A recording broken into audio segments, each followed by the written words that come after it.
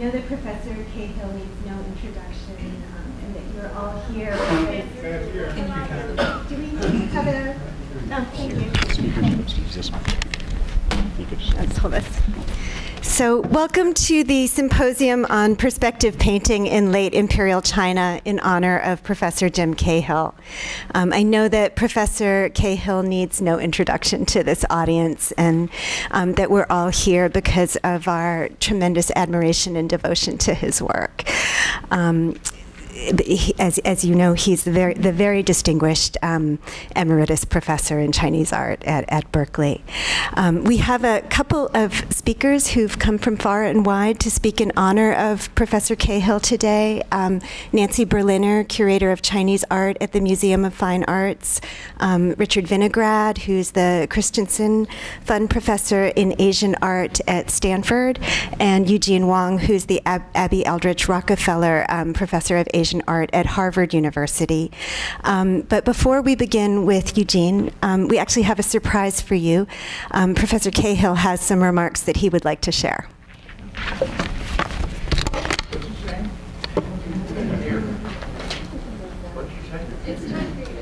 Okay. Hello.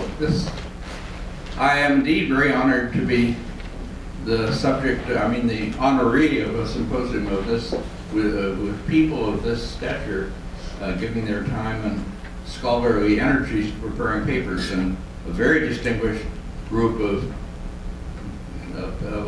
in the audience. I won't start naming them, but anyway, yes, faraway people like Soren Edgren and Christopher Underberg. And anyway, now I asked Pat for just a few minutes at the very beginning just to introduce something to you that I recently came to my own attention, and it's not unrelated to the subject of the symposium, so I kind of muscled in here to just take a very, very brief time to show you these things.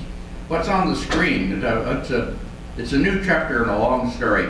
Starts back in 1940s when the dealer Walter Hochstetter showed me an album of 20 leaves painted in 1626 by Zhang Hong, and representing the Zhe Garden, a garden in Suzhou region.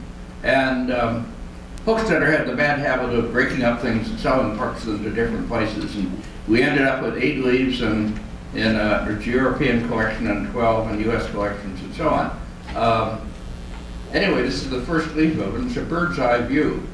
Interestingly, Zhang Hong does not do the bird's eye view in the Chinese manner, sort of map-like, laid out schematic. He was really up there in the air, which is quite amazing. And the whole album is that way, as I'll show. Next, please. Next image. Yes. He might have been inspired by European pictures that were available to be seen in China by this time. This is one of them. I've discussed this in various places, so I won't do it all again. But he could have been inspired by this, but basically it was a new idea. Next, please.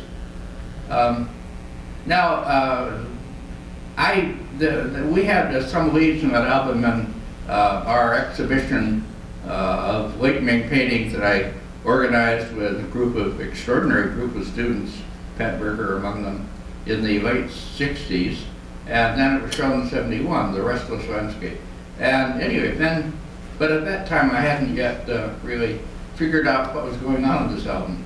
However, okay, years passed and I spent a lot more time with Zhang Hong, and eventually, 1996, LACMA, Los Angeles County Museum of Art, has an exhibition in which they bring together all the leaves of this album, the ones in Germany, the Berlin Museum, and also the ones here. By that time, they had been divided into 4 parts, the ones in the States.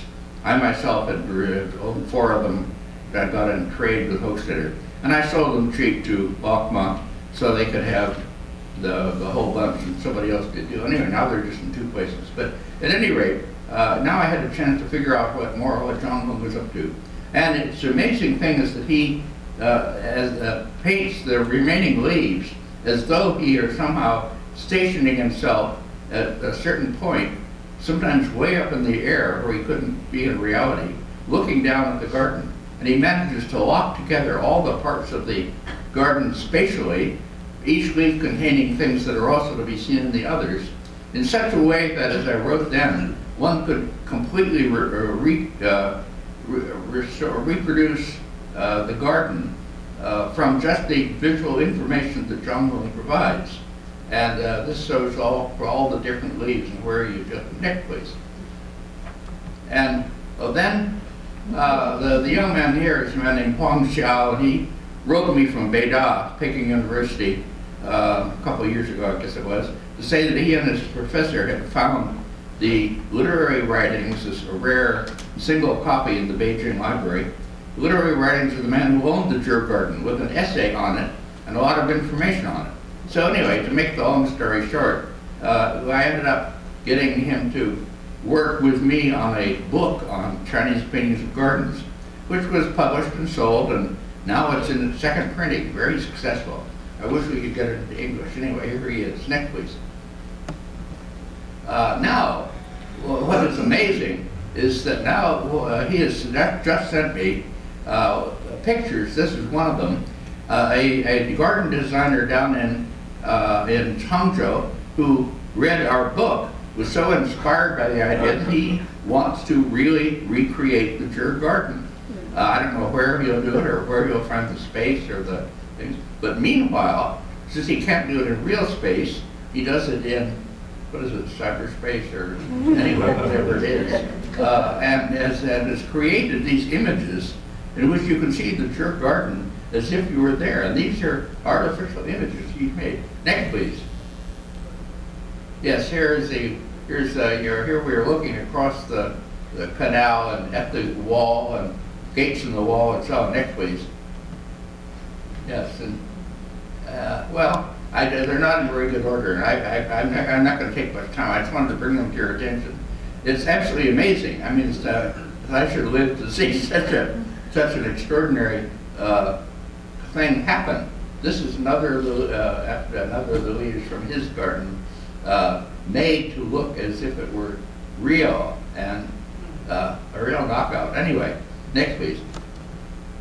Yeah, there's a pavilion. Excuse me. Anyway, yeah, in the middle of the garden, and it appears in a number of the leaves, tower. And this is one. Next, please. Yeah, there we are. So at any rate, now presumably he's going to really recreate the garden if he can find the space and the rocks and the water and the things and enough money. So it may happen. I'm too old to and immobile to go there and see it, but maybe some of you younger or mobile people like to see the garden. So if you do, remember me to the Jur Garden. Yes, this is another of his imaginary pictures of the garden, which he's recreated it. Next, please. Yes. Okay, that was my whole point. I just wanted to bring these amazing pictures to your attention, because they were so astonishing for me, and I hope they are to you too. Next, please. Yes. Okay. I think that's the last of it, is it? Yeah. Okay. Thank you. And now on to the symposium.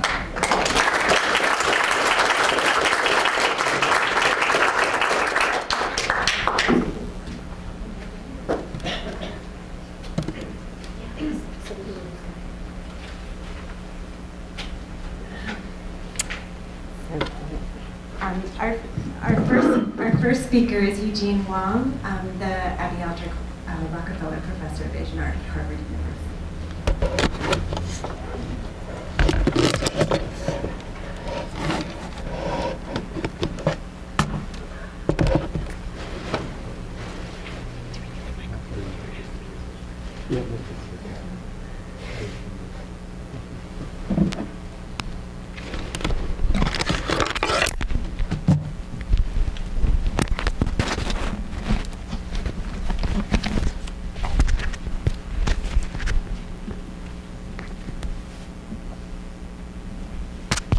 Can you hear me? Can you hear me in the back? No? Yes? I don't think it's on. It's Do you want to try it again? Hello? Yeah? It's better? Yeah, okay. Well, thank you very much. It's such a delight to be here to honor a great scholar. As you can see, Jim hasn't lost a beat, and it's quite amazing how fluent and precise and concise he is, as always, in talking about Chinese painting and everything else. Okay, can we bring on the...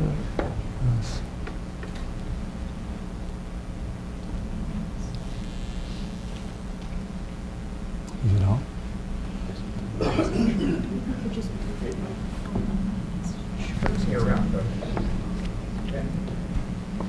We'll just move this a little bit. It's closer to you. Okay. There. Yeah. Is it better?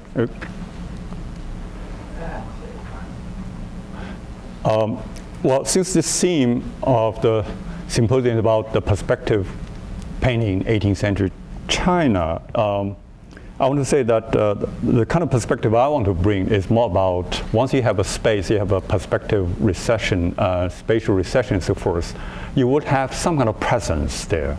And that presence has, as I say, some kind of a magic power of projecting a soundtrack effect so that you experience the space not just as a pure physical space out there, but also a mental space and rhetorical space and imaginary space. So that's what I'm going to talk about today.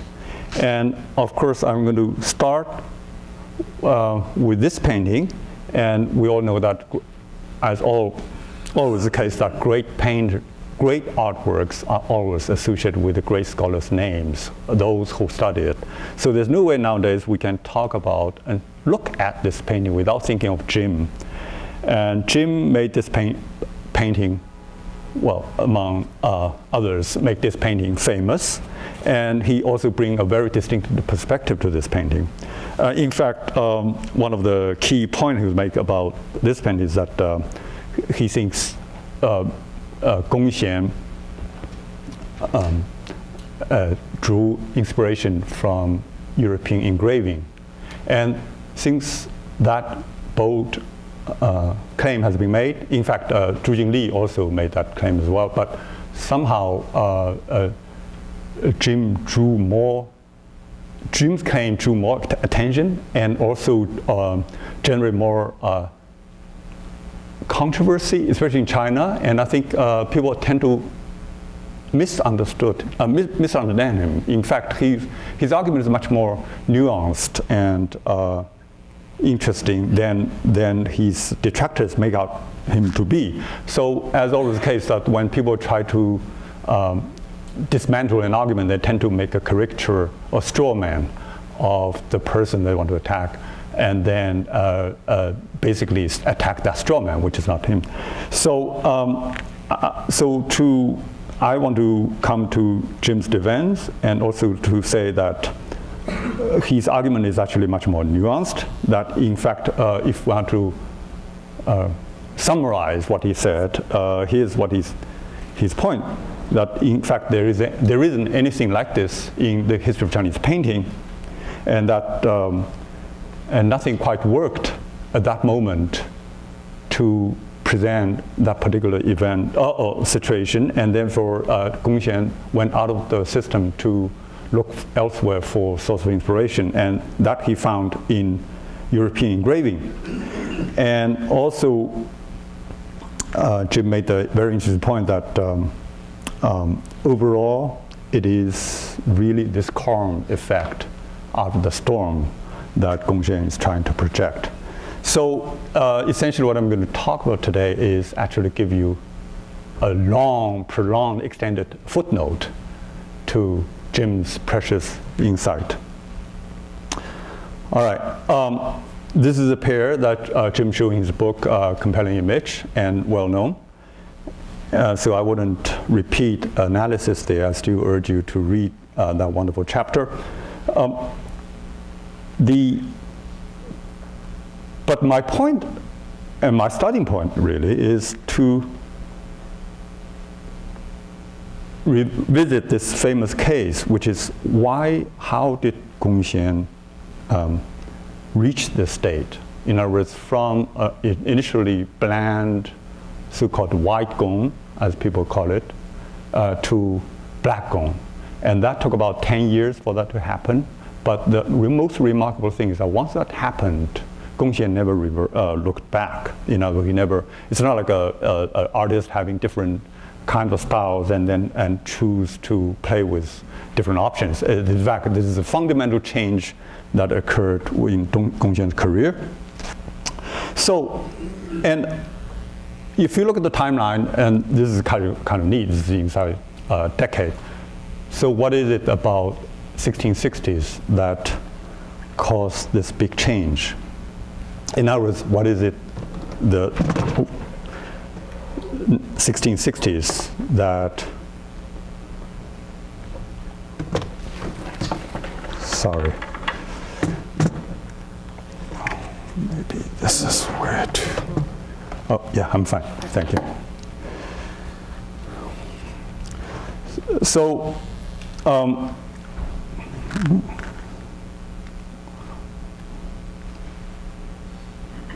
what is this?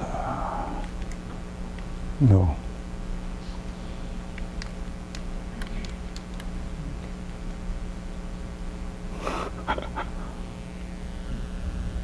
How come? Oh, anyway, never mind. Just do this. I'm going to. Can you? Okay. So, why can't? Oh, this is the wrong side. Yeah. Yes. This okay. 1660s, and that coincided with the reign of this individual named Albay, or you can't forget this name if you think of it as an old boy. And essentially, he was one of the 4 regents that Shun's emperor appointed as the supervisor of the region, overseeing when Kangxi Emperor was in majority, and Kangxi Emperor went on the throne in 1661, 1662, as a 8-year-old. So it was during this Albay regency that a lot of bad things happened. As we all know in China, that this shouldn't be just attributed to one harsh, draconian ruler or individual. It tends to take more people involved. And in fact, it's not just Manchu versus the Han Chinese. In fact, some of the local governors were overzealous in collaborating with the central government in persecuting the Jiangnan gentries. So, and it was during this period, there were 3 major cases, and I wouldn't go through all the details, just to say that this is, especially the second and third case, was really that some Jiangnan gentry wanted to expose corruption at the local level, and then the governor actually overreacted, and then also took the chance to punish these gentry. So a huge number of very respectable Jiangnan gentry, a lot of them already sitting on official posts, were punished, and a lot of them were killed and publicly humiliated. So it was a very dark period, and so it was out of this period that the scholars start to change their tone, and it was in this period Chen Qianyi, one of the most eminent intellectual, actually proposed what he called the Tao of sound, or the way of sound. And if you look at I mean, he had a whole theory about how one should practice poetry, in which he took to be a way of the sound. And if you look at the key phrases, you could see that there's a great deal of howling and shouting and so forth. In other words, it is to some extent an art of sound and noise, a noise making. Now, he's essentially a poet. How does that translate into painting? So painters actually took two cues from this kind of rhetoric. By the way, this rhetoric, of course, had been around in early Qing. In fact, even going way back, but it was during the early Qing, and especially during 1660s, that this kind of rhetoric and tropes gained more currency. So, and some of them went all the way back. The allusion is actually in the Song Yuan tradition that individuals were known to go to high places to mourn for martyrs. And so the crying at the pavilion became one of the established conceits in poetic discourse. And they also translated into painting as well. So here's a painting by Xiao Yingcong, who famously painted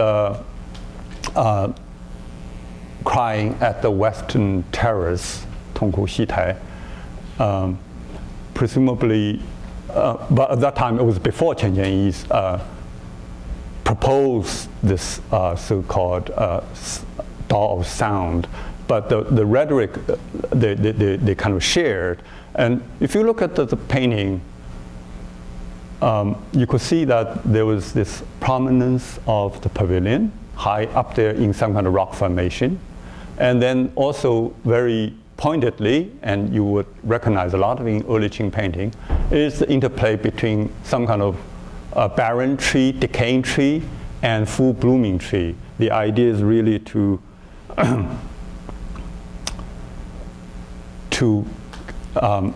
A, give you a sense of changing times and circumstances, B, to give you a sense of emotional register.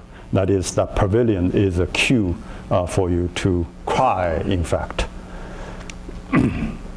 And not surprisingly, we see that detail in Gongxian's painting.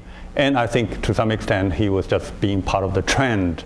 You see that interplay of the barren tree and the blooming tree in the proximity of the pavilion.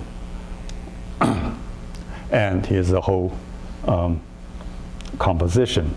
Now, this is a very powerful image. Once you realize that there is great emotional presence anchored by that tree and that pavilion, you're going to look at this distant vista with a different sense. It's almost like some kind of individual presence is standing vis-a-vis this vast, dark space.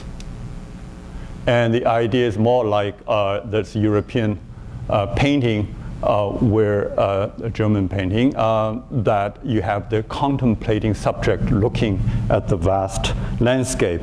And incidentally, this painting became one of the most popular book cover when people write about poetry. And because it was about poet thinking, which is a way to say that the sound of voice, and that, of course, is what is Chinese painting implies. In other words, there is that contemplating subjectivity occupying the foreground, taking it all in with some kind of thinking going. Now,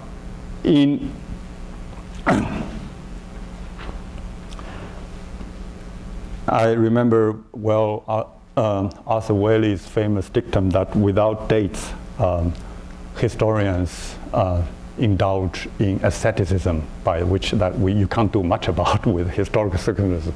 But fortunately, with this painting, we can, because it was dated 1671 in Nelson Atkins Museum. This is also one of my favorite paintings of all time. And you see a very lonely tree in the foreground looking at the distant vista, and there's that very suggestive colored tower. And obviously the formula is about some kind of contemplation about changing historical circumstances. And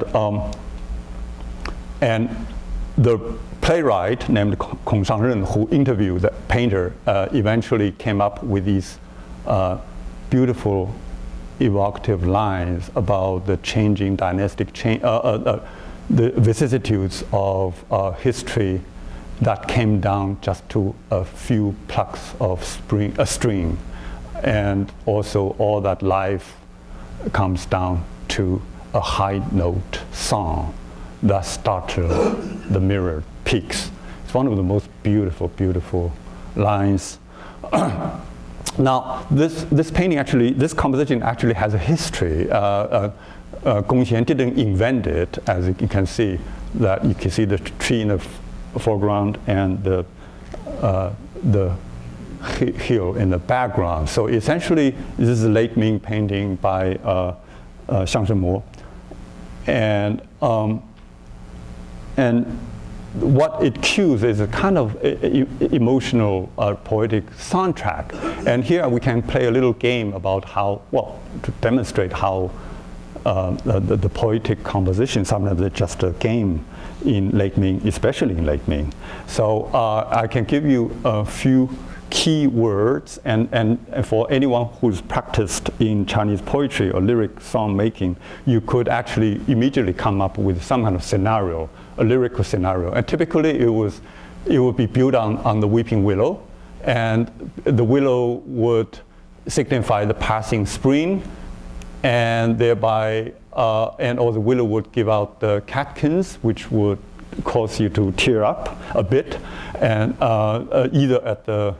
either you have hay fever, or you're just at the thought of the passing spring give you sad thoughts, and then you think about, you look ahead, you look at that distant vista, which could be cloud, or could be mist, that you can't know your future destiny. And then you think about going home, and mostly in some of the scenario, it's you have spent all this time in the capital city, and probably consorting with young women, and then now it's time to return home. You say goodbye to your lover, and then you become sad. So that's a standard formula. It's just constantly being played and replayed and replayed in various kind of poetic compositions. And here, for instance, then this is, if you set it to a tune, it will be something like this. And this is, in fact, a song, a Zi poem, and that will flesh out all this. But so essentially, once you're familiar with this kind of formula, you can play this game and really map this onto the painting. And thereby also you know how painting works in cueing for certain kind of set poetic patterns, right? Now, that was the late Ming, but you could see how much difference 1644 had changed. Before 1644, in the late Ming, you could play that kind of game with that kind of romantic yearnings and all that indulgence in some kind of plays. And then you after the 1644, you could see that hill has been changed into the hanging rock formation, which is either way of saying fragmented mountain, 半壁江山, or in any case, you know what that means in the early Qing. So willows still play a key role, as you can see in this painting, contemporary to Xiang Zhenmo's early Qing painting. You could see the willow, and then you could see that sail in the distance, up left. So the idea is that, yes, it is passing spring, time has changed, river goes on, and you feel sad.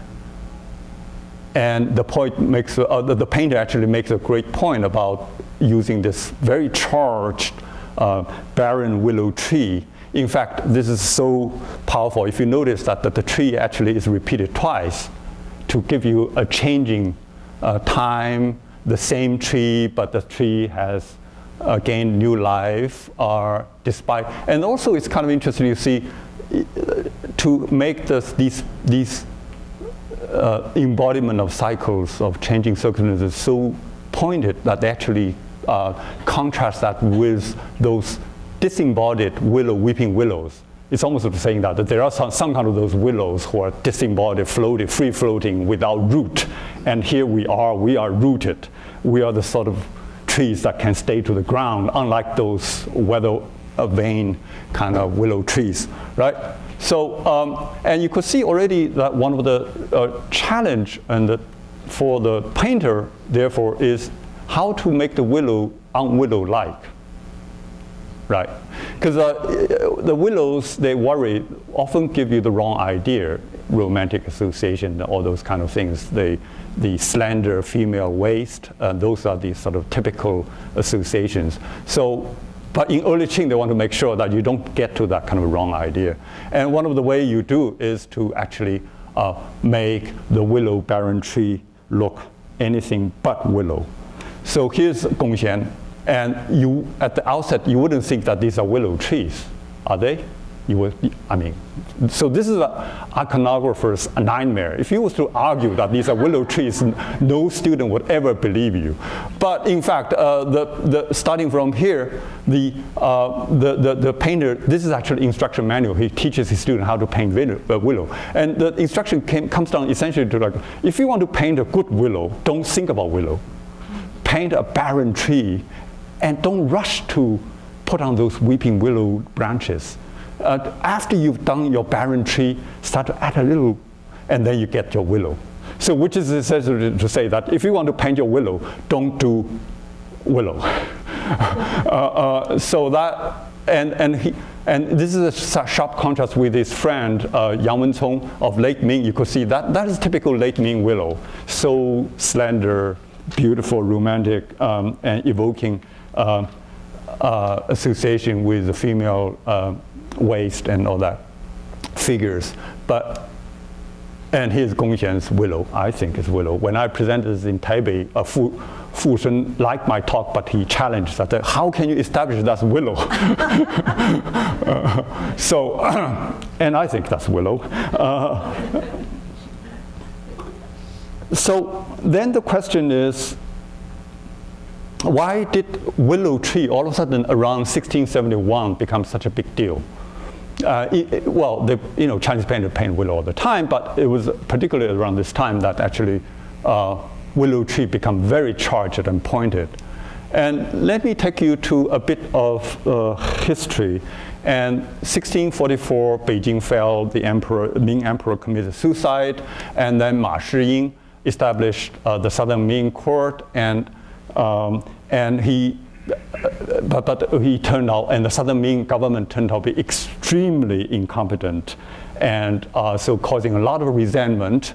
And then a general named Zuo Liangyu in Wuhan, for some reason, decided that he wanted to go to Nanjing to get those, get Ma Shiying, all these other people. And according to some historians, actually, the person who went to persuade him was this storyteller named Liu Jingting. Actually, this guy was born in Taizhou in north of Yangtze River, and he crossed river and wanted to remake himself, and he found himself under a willow tree, and then he said, okay, this is my destiny to be a willow. So he changed his name. Initially, he was named Liu, so he changed the name to Liu Jingting. And then he frequented aristocrats' residences and giving stories and performance. And then he also had the savvy to ask their signatures and autographs. And then he would go to more house parties and show that he knew all these big shots, and thereby establishing himself as a big shot. So all the Nanjing aristocrat families want to have him at the party to give storytelling performance. And so it was said that he went to Wuhan to persuade Zuo Liangyu to attack the Southern Ming government. But so Zuo Liangyu's army started to forge eastward along the Yangtze River. And then the Nanjing government got panicky, so they actually took away the army that was defending Yangzhou in the north, and shift that army to the west of Nanjing in defense or in anticipation of Zuo Liangyu's army coming to the east. And unfortunately, when Zhu Liangyi's army went to Jiujiang, he mysteriously died out of sickness. So that, and then the Southern Ming army didn't have time enough to get back to Yangzhou, and Yangzhou fell when Dodo, the Manchu army, stormed the city, and there was then the famous massacre of Yangzhou, and tens and thousands of people were killed. And then Qian Qianyi, all these other Southern Ming officials, in order to avoid that massacre to happen again, they surrendered to the Qing army and opened the city of Nanjing to the Qing, and then the rest is Qing history. So yeah, that's so that was the famous General Dodo attacking Yangzhou, and Shi Kefa, the Southern Ming general, committed suicide. And so that happened some time ago, and then 1671, Liu Jingting turned 80. By the way, this is probably just a fiction, because according to some historians, no one knows when Liu Jingting was born. But somehow someone made a big case that he turned 80 around on 1671. So there was a great deal of outpouring on the cue of Liu Jingting turning 80. People, if you are anyone at that time, you write about Liu Jingting, essentially. It's like everyone who's anyone writes about Liu Jingting, because it's just the thing to do. And of course, it was a good trigger, because people feel like, yes, because Liu Jingting really brought back all the memory. I'll talk about that in a minute. But here's Huang Zongxi, one of the famous literators, and that's his record of his feeling after hearing Liu Jingting's, or recalling his experience of attending Liu Jingting's storytelling performance. He said each time Liu produced a sound, the listener would immediately feel the clangor of the knives and swords and the charges of the armored battlefield, horses filling up the space. It is after the winds were howling, rains were sobbing, birds were scampering, and so on. And the rancor of the dynastic fall would immediately well up from the listener's heart. The musician clapper's sound is nothing in comparison. So it's very, you could see how the mental image has been conjured up at Liu Jingting's kind of storytelling. Now, here's the interesting thing. So once you have that in mind and you look at this, you can't help but conjuring up all that soundtrack. And if you think I'm delusional and I have hard proof, this is Arthur Waley without knowing all about this. It's remarkable, because Arthur Waley and Lawrence Sickman, they all heard the sound. They all heard, so Arthur Waley looking at this painting and said, the vast battlefield strewn with sinister wreckage. So you could see that, right? It's exactly like what Huang Zongxi wrote about. And Sickman said, a vision of blasted landscape. So they all heard this soundtrack. And if you compare the two, it's remarkably, they really talk to each other. And so, as I said, everyone at that time who's anyone wrote about Wu Weiye Road, Maojiang Road, and everyone wrote about. And it's also, the typical trope is that, this colored tower, the same willow, or the same old willow. It's essentially what is depicted here, right? So so Liu Jingting by that time actually was kind of already in some kind of obscurity, but all of a sudden he's revived, or the interest in him was revived, so people started to write about willow and solitary willow and the storytelling and the soundtrack and so forth. It's not so much the sort of yearning for the Ming. By 1660s, people pretty much moved on. It was no longer Ming was more of a rhetorical trope. It's not something like that, oh, we can really go back to Ming. A lot of people already accept it. But the point is, as I said, the 1660 was a bad time. So you feel everything's so bad, and you start to wonder, why did we get so bad? And then the thought of Liu Jingting start to make you think further. Is that what if Liu succeeded in persuading, well, he did succeed in persuading Zhuo Liangyu, but the question more is, what if Zhuo Liangyu didn't die? And he attacked Nanjing and got rid of Ma Shiying, would we have still be this bad? So that's the sort of question people pose for themselves. Therefore, there's a great deal of thinking about history posing this kind of questions. So, okay, what I've been talking, the way I talk about painting sounds like everything hinges on a few images. And so that doesn't make painting painting, because poets could also use solitary willow to talk about the same things. So here I want to demonstrate how painting, the medium, would make a difference. In other words, how did the painter make their ink sing and around 1670? So here's, I'll give you a few examples. And here's Fan Qi, 1669, and Wang Jian, one of the four Wangs. You would think that he wouldn't do anything so crazy, but apparently at that time he was just as stirred up as everyone else. Instead of that passive four Wang notion you have in mind, you actually would have this very agitated, stormy scene that Wang Jian painted 1669. And Gongxian, 1671. So they all have the willow tree, they all have the pavilion, they all have the, and on the right, at least a sense of the city of Nanjing, the sort of historical memory all evoked there.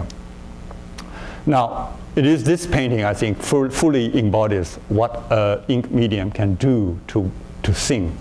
What the problem here is, actually, we start with a riddle that the painter inscribed on the painting. He said something to the effect that Li Zan truly have this painting. No one believed me. I therefore painted this one so that people can believe me. For those who actually share my knowledge. For any students of Chinese painting, you would know that that's impossible, because Li Zan would never have done something like that. And in fact, what the painter probably is resorting to is more of like a landscape. So why is it that he choose to insist on that this is more Li Zan rather than me? So that has to do with early Qing situation as well. And you could see that Gongxian was in 1658 was following the suit, and everyone was into Li Zan. So he, as someone who wants to strive for recognition, obviously has to be respectable, and to be respectable is to paint Li Zan, and vice versa.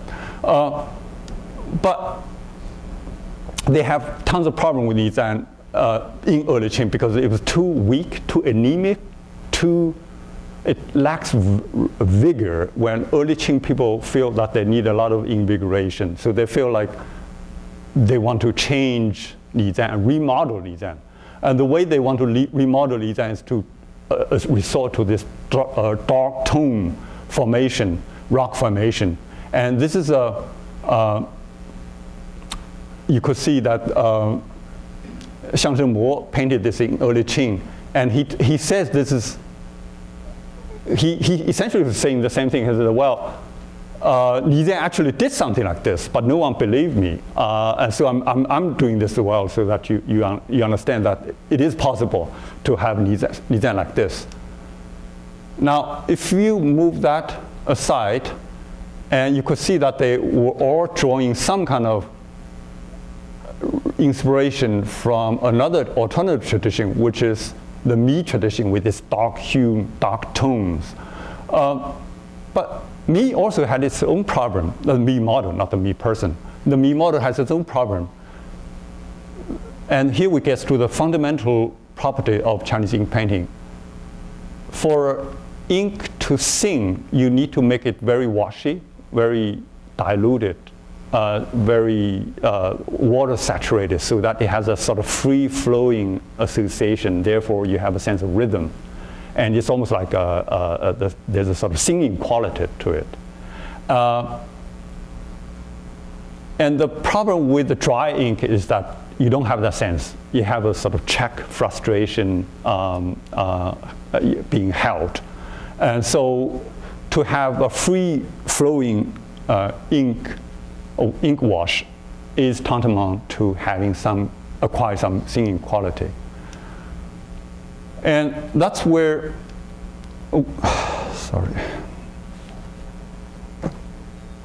that's where the European engraving comes in, I think, because for early Qing people, they wanted to have some kind of singing going on, but then they also feel that to sing sometimes is a bit too romantic, too late Ming-like, which they didn't quite like. So they want to dry it up. But once you dry up, so there's this quandrum, there's a dilemma there. And I think Jim is absolutely right that Gongxian saw this problem and he didn't have a way out. So the way he tried to reinvent the wheel is actually to resort to European engraving, where you could have some kind of right kind of mood without getting the wrong association with the Mi tradition. All right, so, and since we're at Berkeley, to talk about these two qualities is actually relevant because Frederick Wickman, in his study of early Qing situation, actually came up with these two character types and two profiles. It's extremely important for us as our historians, actually. Basically, he grouped the early Qing individuals into two types. One is romantics, exemplified by people like Qian Qianyi, Wu Weiye, and that all go back to Li Liufang tradition. And they were very romantic, imaginary, gifted. And then there were these Stoics, Chen Zilong, Gu Yanwu, Wan Shouqi, who were uncompromising in sticking to ethical standards, but giving people a sense of some kind of being a bit uptight, but they're very principled. So,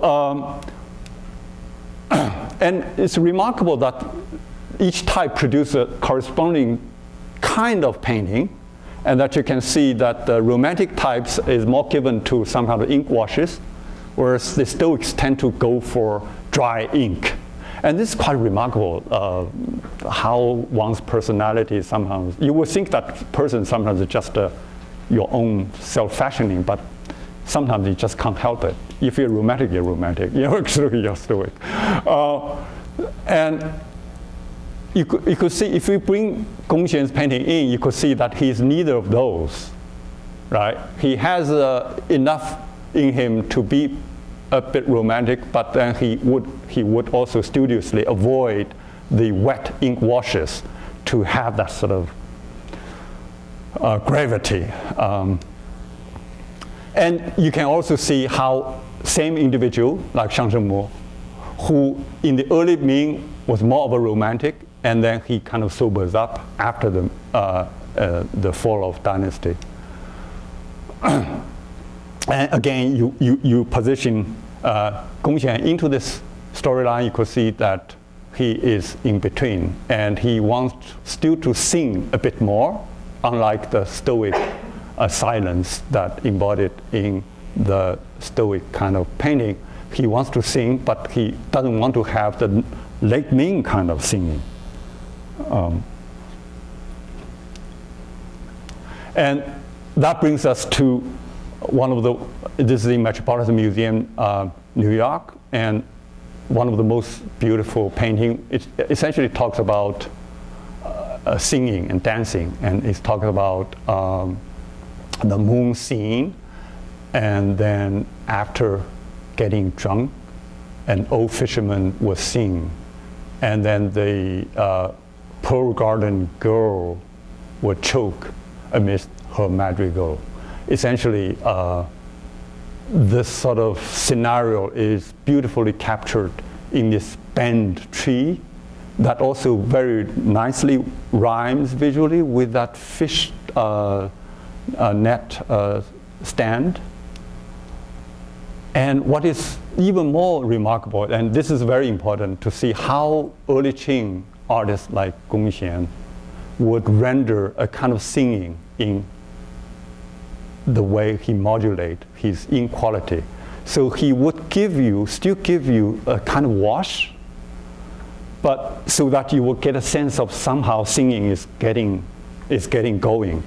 But then he would hold it back by rendering layers and layers of dry brushwork so that you don't have that kind of just get it out, so-called spontaneous kind of singing. It's a sort of song choked, as we saw in the earlier picture, choked in the midway. And you could see the same, the techniques used in this long hand scroll in Nelson Atkins Museum. It's a long hand scroll. And on the river scene, you could see this singing quality going there. Now, here's the most astounding part of how history is complicated and how we shouldn't take easy positions or generalizations. Toward the end of the scroll, Gong Xian wrote the colophon. And he said, in my later years, I'm especially fond of the two men of Guizhou. The voice of their brushes and manner of ink can sing and dance. Now, who are the two men of Guizhou?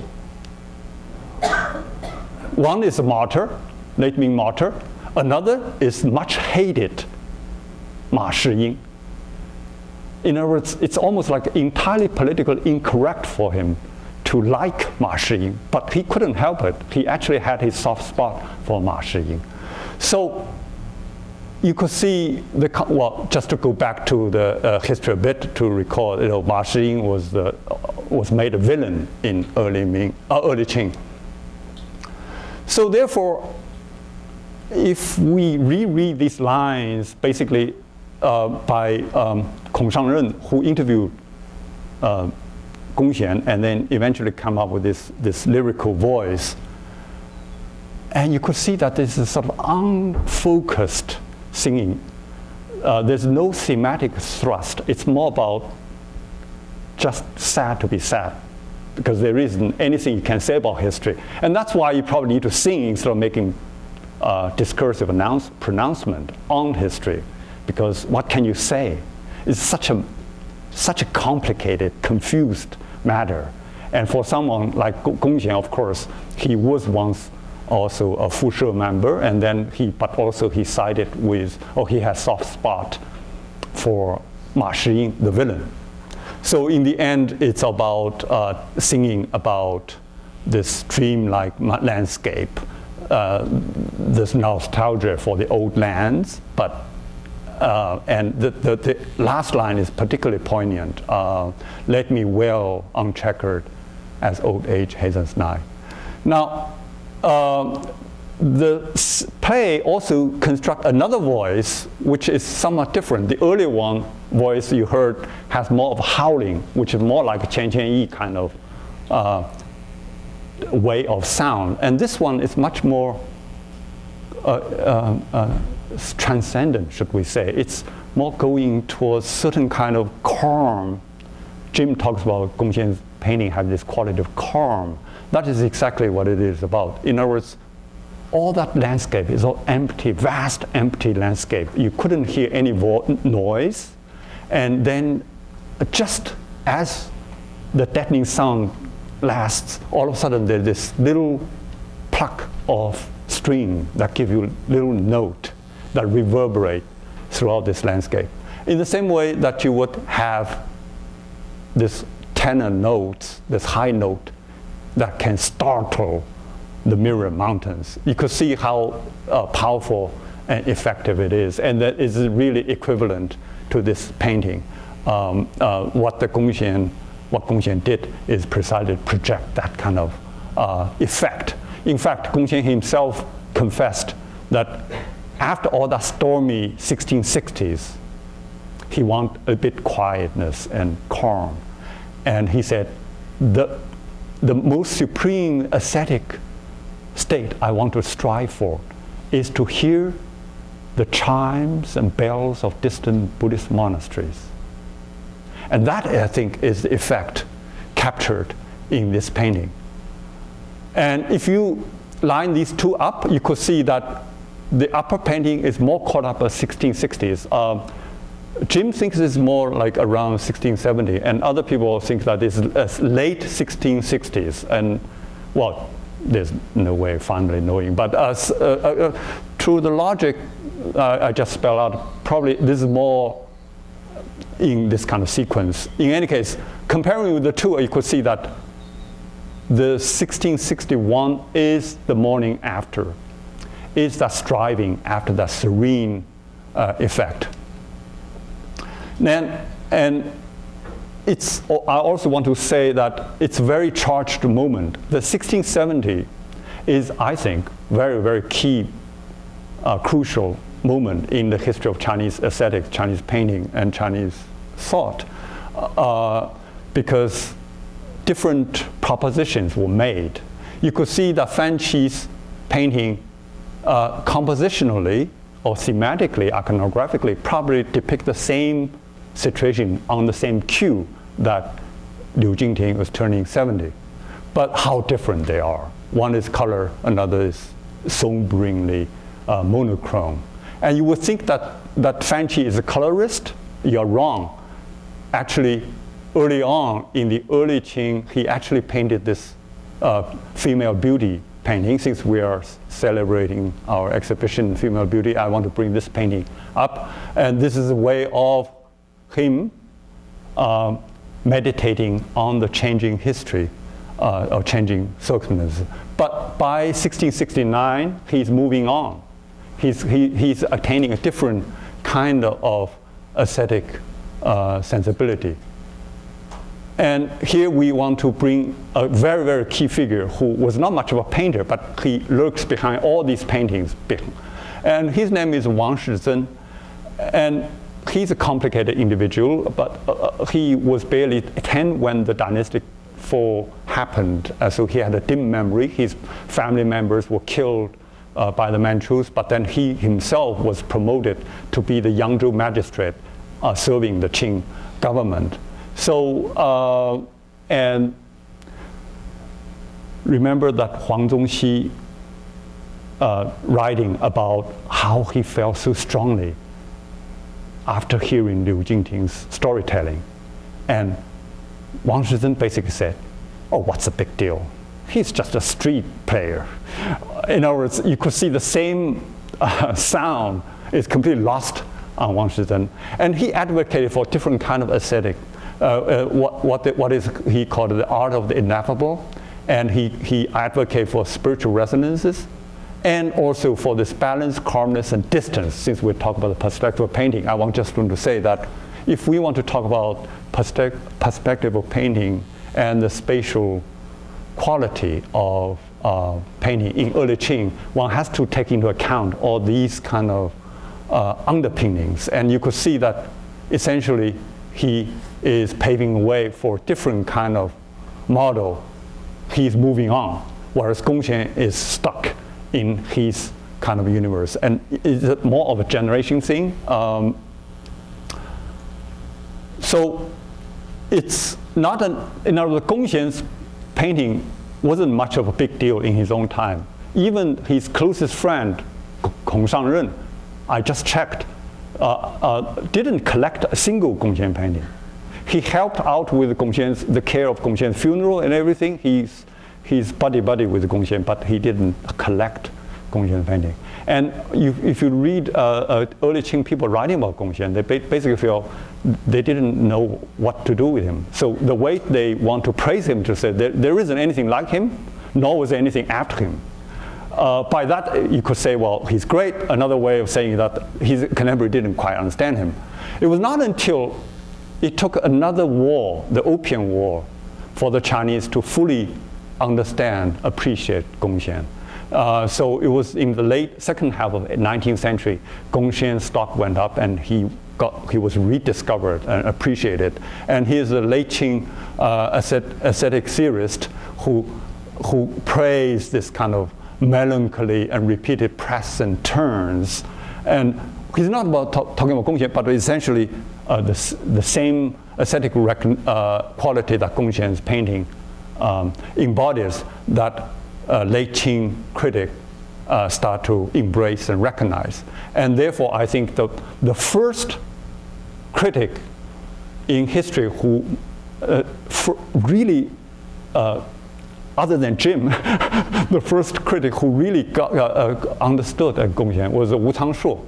And this is what late Qing critic, and he basically said that Gong's use of brush is somber, saturated, grave, and solemn.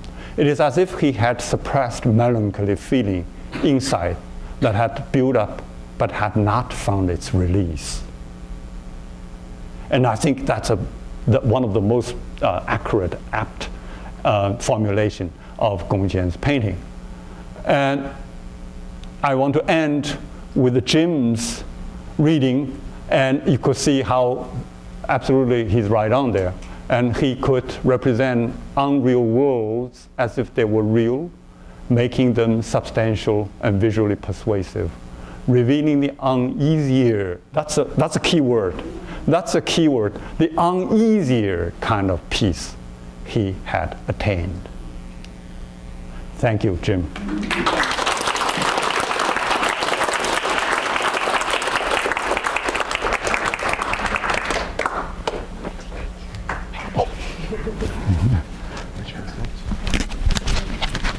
Speaker is Richard Vinograd of Stanford University, and his talk is scholarship.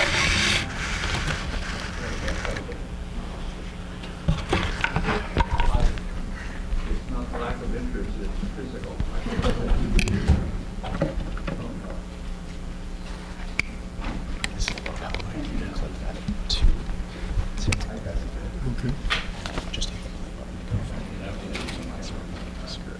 Which is this one? The one on the left.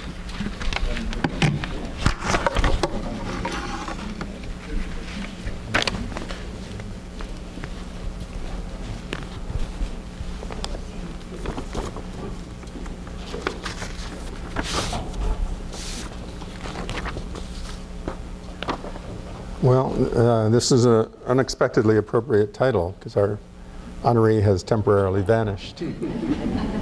But it's a great pleasure, as always, to be back at Berkeley, where I spent my graduate student years in Jim's company, working on some of his projects and spending a lot of time looking at paintings in the museum, as I've just spent the earlier afternoon doing with that splendid exhibition that's based so closely on his research.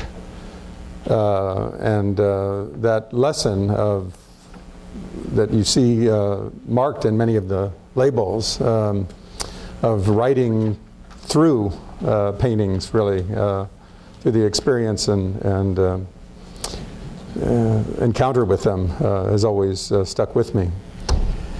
And I want to begin with that complex of works, and one of the most striking and thought-provoking themes in his Jim Cahill's Pictures for Use and Pleasure, which is in many ways the basis for the Revealing Beauty exhibition on view, concerning urban vernacular painting in 17th and 18th century China, is the notion of looking through pictures, that is, looking through kinds of pictures, or what he sometimes in his text calls see-through paintings or see-through pictures.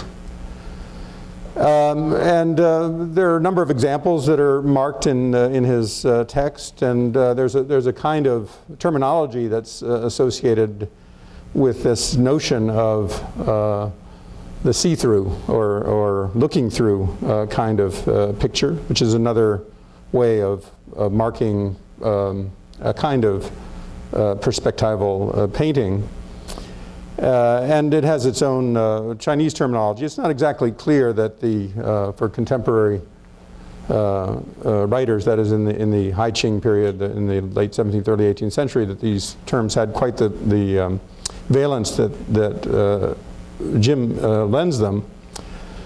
But he sees this mode of looking through pictures as a prominent and perhaps predominant type of system for producing new effects of pictorial space in this period and in these environments, which include both the urban centers of southeastern China, Yangzhou, Suzhou, and nearby cities, and also production at court. By this term, he emphasizes pictures that invite visual penetration by somewhat abrupt recessions, often through open windows, portals, or doorways, and often via interrupted or partially blocked routes, sometimes set at acute angles rather than through the more orderly linear perspective kind of framework or cage that's marked by grids or by a geometric framework. It's an idea with a very interesting genealogy. It's related in some ways to the distinction that Svetlana Alpers, Jim's longtime colleague in the department here at Berkeley, drew some decades ago between a Northern European, as she put it, art or arts of describing in Dutch visual culture and the Italian narrative pictorial stages that were more characteristic of Southern Europe. And in this kind of formulation, Chinese urban pictures of the looking through or see-through mode are more or less Northern. In fact, Jim uses that terminology a bit in his book in a sort of transcultural sense. In distinction from again, the evenly measured Italianate perspectival frameworks we often take, or at least I do, to be the sort of default mode of perspectival painting. The historical mechanism for the transmission of this mode would most likely have been, originally at least, the Flemish engravings of Christian and geographical atlas imagery of the sort that an example of the geographical type Jim showed in his introduction, of the sort brought to China by Jesuit missionaries in the late 1500s and after. So whatever the original sources for this see-through pictorial mode, in Jim Cahill's account, it functions as much more than just a structural technique or a classifying device, but rather as the basis for a whole order of visuality, arresting, invitational, and supplicating the gazes of viewers into often feminine or eroticized spaces. And of course that's a prominent theme in his book and in the exhibition as well. And it's an interesting term with many kinds of implications, including what you see here, perhaps the notion of a kind of transparency, see-through in that sense, and which is very prominent in the more explicitly erotic pictures on view at the museum of transparent draperies and so on, as well as a deeper kind of penetrating space. The mode, as we see it in some of these examples, also operated strongly at the Qing Dynasty court in Beijing, as in some of these examples, but in the context of southeastern Chinese urban centers of art production, such as Suzhou and Yangzhou, including the artist shown here, who's a kind of discovery or rediscovery of Jim's research, it might be seen as a pictorial counterpart to the urban experience of streetscapes, or less directly and perhaps more likely, something that envisions an urban imaginary of desire that offers visual access to hidden and ordinarily private feminine spaces. In many such examples, a strong architecturally defined linear architectural perspective coexists with these somehow nested or partially occluded spaces. For example, in this work by Lung Mei, you have a bit of both, a kind of winding indirect route through the window openings and moon window and so on into partially obscured spaces, but also a strong sense of a perspectival recession along garden walls. But if we juxtapose these types that seem to be central to Jim's account of things, with the more exaggerated, in some ways forced perspective of Chinese versions of what in Japan are called ukiyo or perspective pictures, as they're shown prominently in the so-called sujoban or sujo prints of the mid-18th century, with often this kind of, as you see on your right, this long corridors or tunnel-like recessions that are measured out sometimes along walls or facades or colonnades, and as here, culminating in diminutive central pavilions. In this kind of distinction, I think Jim's, the distinction that Jim draws, I think, remains very useful. And a more extreme example, this print of the Forbidden City in an extreme sort of compression and corridor of space. The perspective pictures, and again they have, we might use the Chinese terms shenfa tu or shenfa hua to distinguish them from the looking through type, also offer clear vanishing points. Indeed, these might in some cases be understood as the sort of raison d'etre for the images in terms of their visual impact. They are centralized and very distinctive. Though these images offer other kinds of scenic interest as well. In the see-through type of picture, I hope I can, I'm not sure if I can go back. I guess maybe that's not so easy to do. No, I wanted to go backwards actually. No, they say you can't, so just have to. Okay, great. Thanks. In this looking through or see-through type of picture, the vanishing points tend to be sort of off stage. That is, they are outside the visual arena presented to the viewer. And in that sense, they're invisible or vanished in a different sense as points of attention. And so don't compete with the material or in some cases erotic spectacles that are the main focus of the pictorial display. Somewhat paradoxically, in these pictures organized around clear vanishing points, the latter are strongly materialized or as here marked by distant pavilions or gateways. There are other interesting paradoxes and complications surrounding the notion and deployment of vanishing points. In one of the most accomplished instances of the device, Gauli's famous ceiling fresco for the, again, Jesuit church of Il Gesù in Rome, the painting accomplishes an illusory vanishing all the way up to of the church ceiling itself, while the vanishing point is a site both of dematerialization and, one might say, of plenitude. As the focal point of the adored name of Jesus, and as the light that emanates from that point and Jesus' name as the point of triumph and adoration bathes the saints above and scatters heretics below. Of course, this kind of image would not have been accessible to Chinese artists, but one of the sort of colleagues and Jesuit muralist Pazzo did write a treatise on the theory of this elaborate and complex kind of perspectival projection that was rendered into Chinese translation in the early 18th century.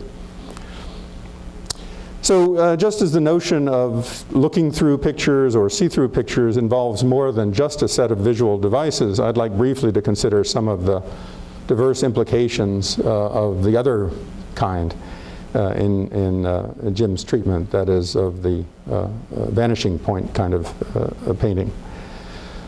I'll begin with a very interesting painting produced at the early Qing court, known as Beauties Beneath Phoenix Tree Shade or Under Wutong Trees. As you see presented here, it's painted on an 8-fold screen. I have to apologize a bit for the quality of the reproduction. It's taken from a book, so the two halves, so to speak, are a little bit off kilter, not the way they would look on the screen. I'll show you another view of the physical object in just a moment.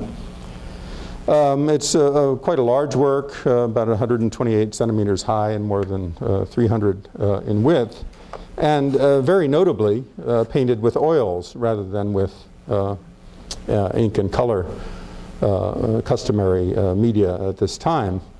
It's work that's been discussed and very usefully in detail by Wu Hong and by Zhou Li Ji, a Taiwan-based scholar. Surviving court records, as their research has revealed, suggest that the work may have been one of the oil paintings commissioned by the Kangxi Emperor in 1712.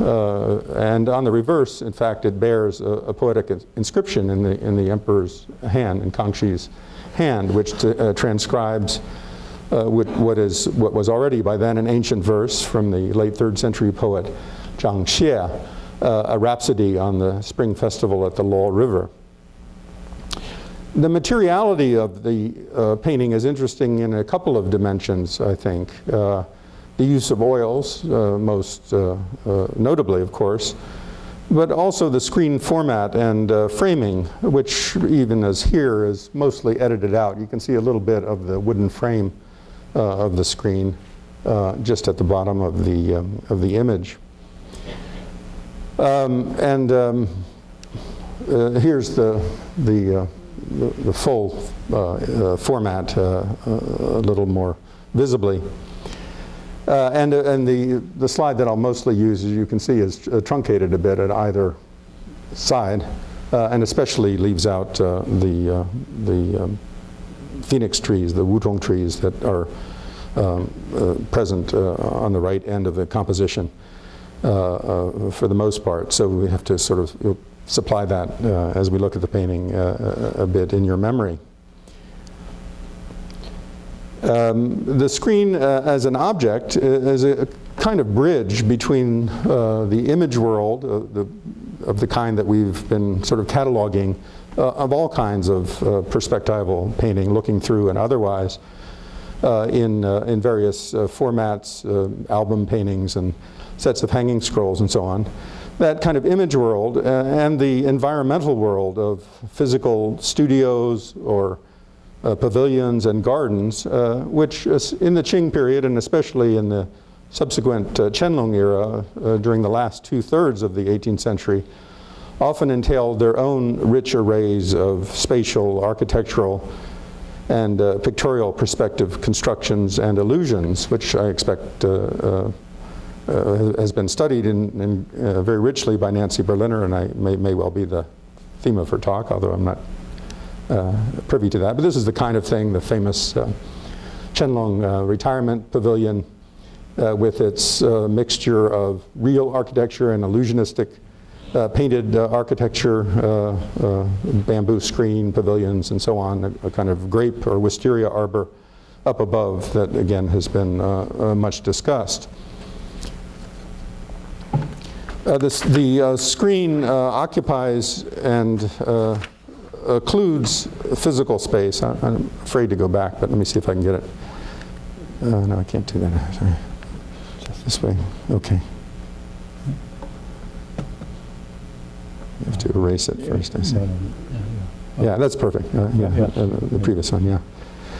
So the screen occupies and occludes physical space as an object, and it invites or demands viewing from different perspectives or sides, as in this case where there is a prominent calligraphic inscription on its reverse side.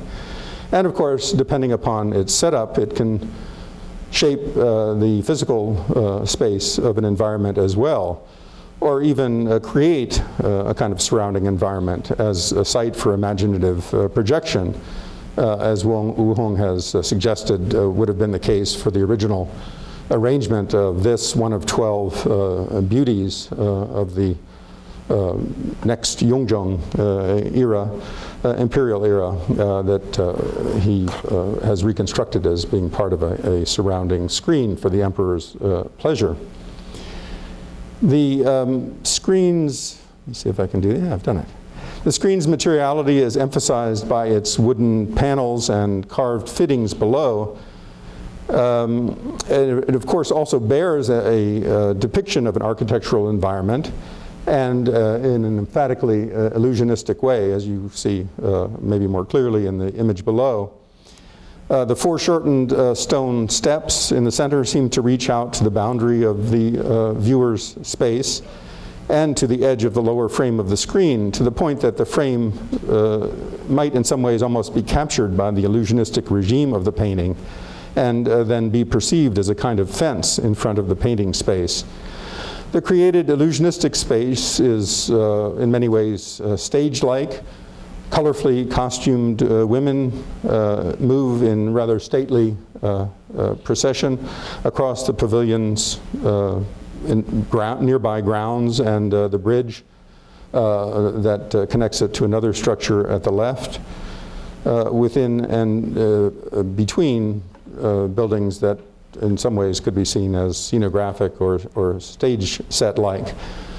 The grid of the floor tiles, little dim here. See if I can. So that I don't.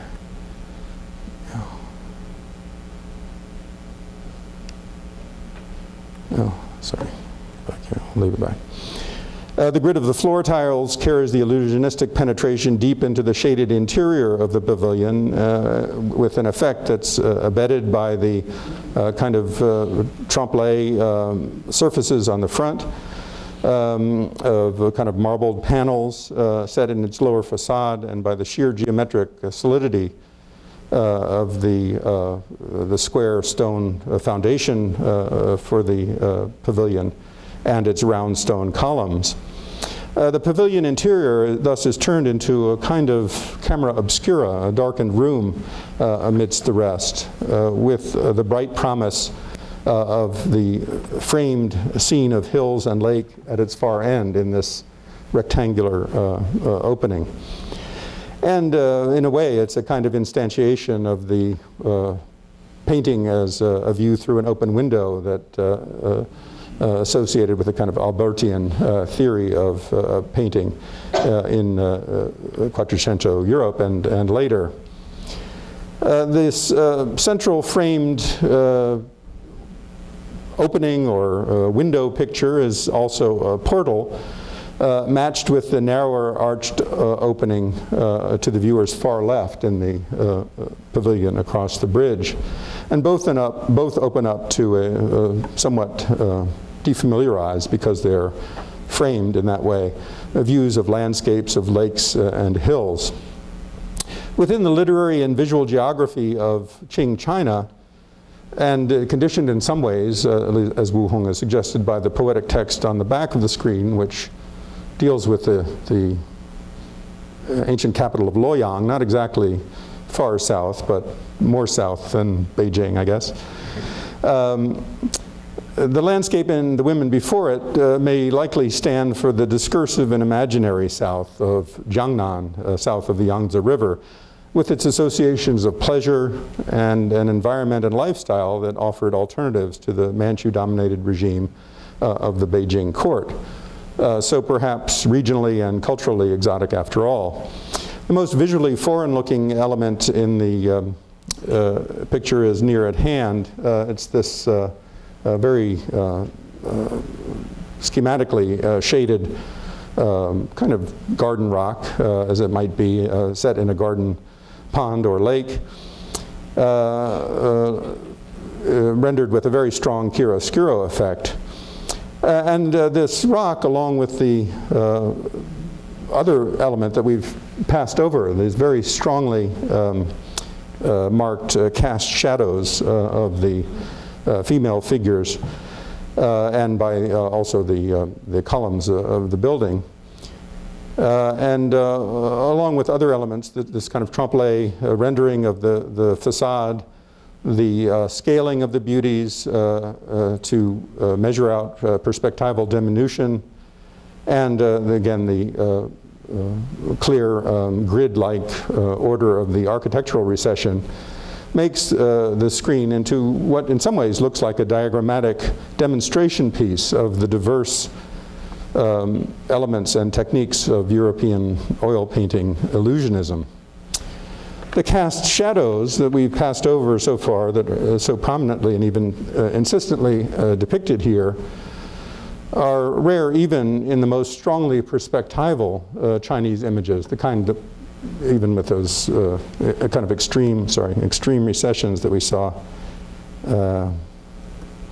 at the beginning. And they, in some ways, embody, if it's not sort of contradictory to say so, another kind of vanishing. And that's the passage from body, physical form and body, to shadow or reflection. The Chinese term ying refers to both or either. And of the sort that has a kind of spectral quality in some other Qing illusionistic paintings captured in this detail. It's a little bit dim, I'm afraid, or blurry, from one of Yao Wenhan's Qianlong era court paintings, a bit later than this one, in other words, where there's a kind of spectral visage that looks through from the other side of the panel. Now, I want to move forward to suggest a connection between the oil-painted screen, the ladies in phoenix tree shade, and a European image, although it's not so much important for my discussion today to demonstrate a particular indebtedness.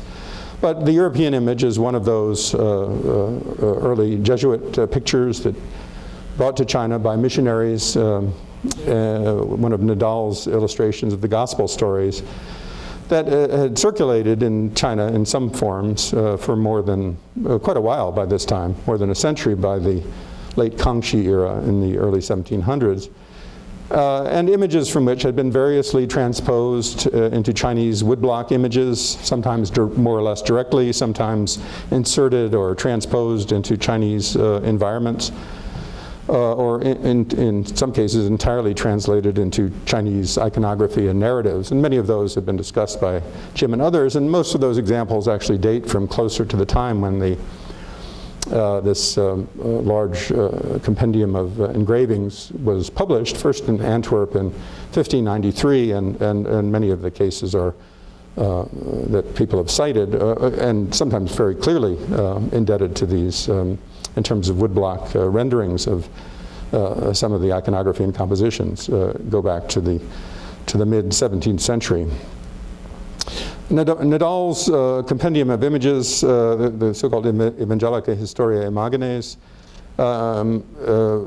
was specifically designed as an instrument of religious instruction and propagation, and used as such by Jesuit missions in China and elsewhere. And some of the images engraved by the Antwerp-based printmakers, the Vierix brothers and others, were based on suites of working drawings by a Roman artist named Passeri, and these were based in turn on earlier Italian pen and wash drawings, and then variously supplemented by an Antwerp, that is, Northern European artist named Martin de Vos.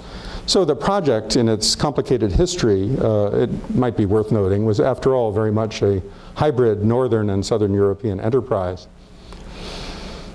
Nadal's images, I'll call them, although of course there are many, collaborator, and the suite was actually produced posthumously, the publication. He was the editor and author of commentaries to them.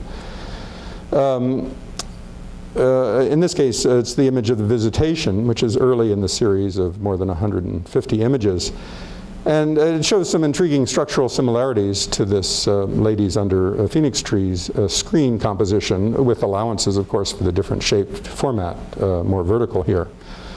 The most notable are pretty straightforward. They include the gridded floor, recessional floor of the central ground plane, the arched portal at the left of the composition, And quite interestingly, for my concern here, the central window or window picture, as it seems to be, occupied in this case by the scene of Mary returning to Nazareth with Joseph following her visit to Elizabeth, that is the event of the visitation, and the birth of John the Baptist.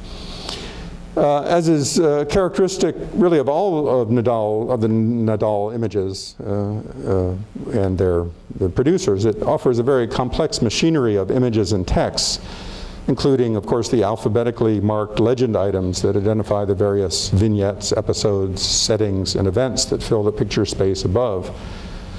The pictorial scenes are complexly diverse in scale, setting, and temporality, although this group is more tightly interrelated in terms of biblical narrative and follows a more legible pictorial route, really starting from the Annunciation in the roundel at the top and circling around to finish with that rectangular window in the center. Than many others in the group of biblical images. Even so, the somewhat awkwardly joined architectural spaces that moves from the flat roof at the left to the partial barrel vaulted space of the central scene, and juxtaposed multiple shaped image frames reflect that complex program and maybe the complex sequence of the origin of the images. We might find a counterpart in the, perhaps in the juxtaposed tile roof pavilion in the center of the oil-painted screen alongside the arched portal in the Kangxi screen painting that may convey the paintings, the Chinese oil paintings, also mixed sources.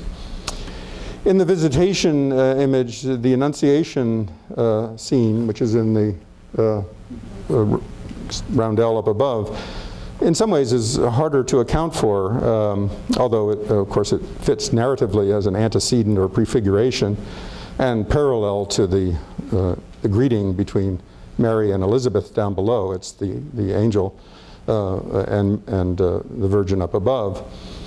This circular frame for the Annunciation seems not to represent an oculus-like opening through the walls of, as it is, Zachary's house. As with the other framed spaces that surround it, doorways, arches, and the square window, it might be understood as a kind of, perhaps as a kind of tondo-shaped painting, or perhaps even a visionary mirror or lens, though it seems rather to float in front of rather than be attached to the cornice behind it, if indeed it needed explanation for its viewers. It would not, at any rate, have been out of keeping with Jesuit self-consciousness and calculation about instruments of propagation, visual and otherwise, or with Mannerist Northern European awareness of pictorial artifice, for the image to have, for this image, the Christian image, to have staged a kind of comparative contest of various image devices, formats, and platforms, as they might be, perhaps mirrors or these kind of window pictures, and the stage for the theatrical encounter below. There are some other parallels between the Antwerp print and the Chinese screen. The generally statuesque treatment of the main figures with clinging robes, emphasizing the volumes, certainly of the four larger figures in the Christian print, and a generally columnar solidity for the women in the screen, and augmented in both cases by the strong shading of the draperies and the cast shadows of their bodies.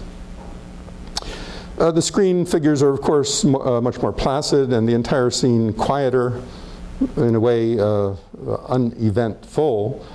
If we imagine the windows and arch frames in the screen as suitable as potentially suitable containers for narratives of the type that we see in the Christian prints, it has, at any rate, in this case, those narratives have been foregone or removed or vanished, replaced by a relatively unmoving landscape, unmoving in the physical sense, but not unmeaningful, again, if it might be read as the site of a projected imaginary of southern China. The actual vanishing point of the screen is still higher, out of sight, at the top center of the pavilion, as it's been diagrammed by a Japanese scholar. In the Nadal visitation print, the primary vanishing point coincides with, I guess my drawing here is pretty invisible, but it coincides with the central rectangular framed image of Mary riding on the donkey on the way to Nazareth. And just below that, in the, let's see if I have this, in the only really unexplicit episode among this very richly depicted array of scenes in the Christian print, and you can probably barely see it, but there's a capital F just in front of the pregnant abdomen of Elizabeth that marks the hidden interior of her womb, where the unborn John the Baptist, according to the explanatory legend, leaps in her womb at the sound of Mary's voice. So to conclude, vanishing points can encompass sources of plenitude and power, and equally, in a more plain-spoken way, places where things are hidden and disappear, where they're placed beyond sight, but still quite potent in various narratives and contexts. In yet another sense, vanishing points might be conceived as liminal zones of transition, where present reality blends into dreams of imaginary others or other places, as in the Chinese screen, or perhaps even where cultural distinctions, as they might be drawn between northern and southern, eastern and western, begin to merge. And that's a region that Jim Cahill has done so much to illuminate in his long career. Thank you.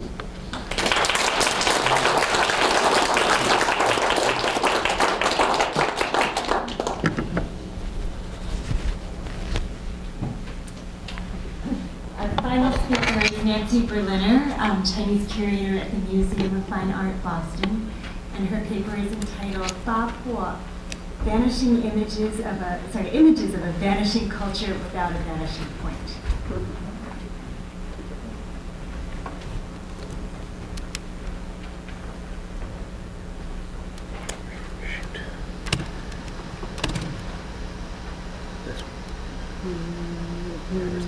That one. I'll just use this. Yeah, just use the forward arrow. This is the first one. Mm-hmm. Hi, Yes.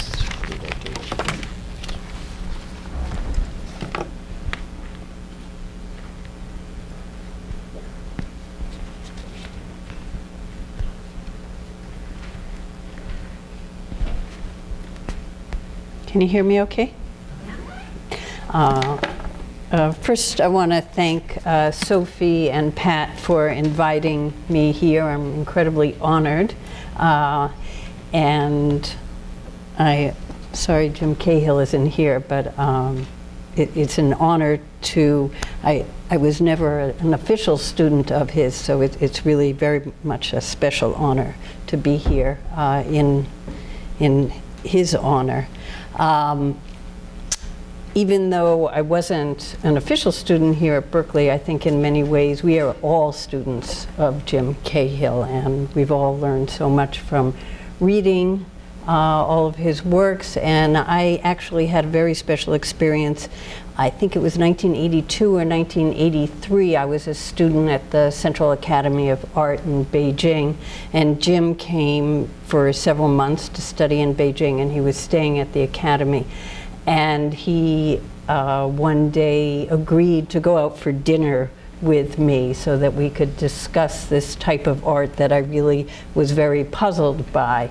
And he sat through a very long dinner at the Peace Hotel and patiently discussed Ba Po with me. So I thought today I would talk about Ba Po, which is a type of art that appeared in the mid-19th century. And I have to say that Richard and I did not talk beforehand about our titles, but I was thinking about vanishing points and perspective painting, and then thinking about Ba Po, and even though it doesn't make use of the vanishing point, but it's still in the background. There is, in a sense, a vanishing point there. And the reason it doesn't need to think about the vanishing point is because Ba Po paintings all happen on the surface, which is why the other title of my talk is Surface Tension. So let's think first about what is Ba Po. The name translates to mean 8 brokens, and this is one Ba Po painting by a man named Hua Jifu. This is just a detail of it, and I want to read to you the inscription that he wrote on this painting. And it reads, "It doesn't matter that they are broken bamboo slips or damaged pages.